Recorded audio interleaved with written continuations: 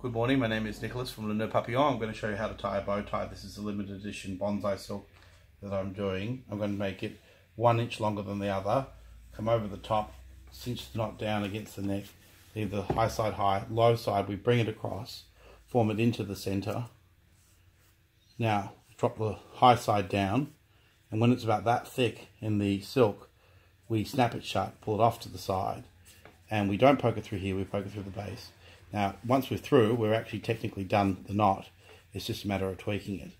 So we get it through, we adjust it to the half center knot, and the trick of the trade, cinch the knot down, and it creates the even tension through the middle, and tighten it with the adjustable rear strap, and voila, you have a perfectly tight bow tie.